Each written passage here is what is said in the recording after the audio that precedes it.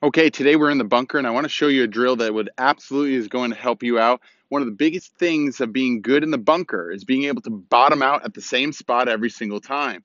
If you tend to bottom out somewhere else where the ball is, you're not going to hit a great shot. So this is called the two-line drill. Basically what I'm going to do is I'm going to draw two lines looking like this.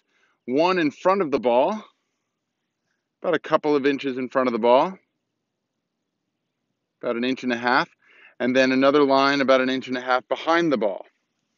Now, as you can see, I've put some area here out in front, and I'm going to basically try to hit some practice swings next to the ball, and then go ahead and hit the ball. I'm going to give you a closer look at what this looks like.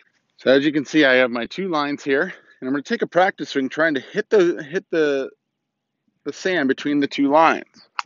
That's kind of the goal. If you clear both lines and the majority of the depth of the divot is between the two lines, that's the goal.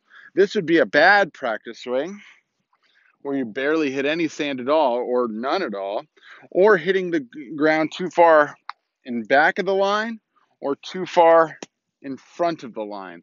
Both of those are not going to be ideal. Now, if you notice here too, I'm hitting between the two lines, but I'm hitting a lot of sand. I'm hitting a lot of sand with a lot of speed. And that's the big key, is being able to hit a lot of sand with a lot of speed, but particularly in this area. When I step up to this ball, I'm going to once again try to clear both of the lines. So I'm going to hit slightly behind the ball and slightly in front of the ball, but not too far behind the back line and not too far in front of the front line. So one more practice swing, just like that. Then I step up and do it with the ball. Ball pops out high, lands nice and close to the hole. If you haven't done so already, please go ahead and click on the red subscribe button at the bottom of this video. That will give you notifications for future videos that I have coming out. Also, if you like today's video, please click on the thumbs up like button. That really helps out my channel.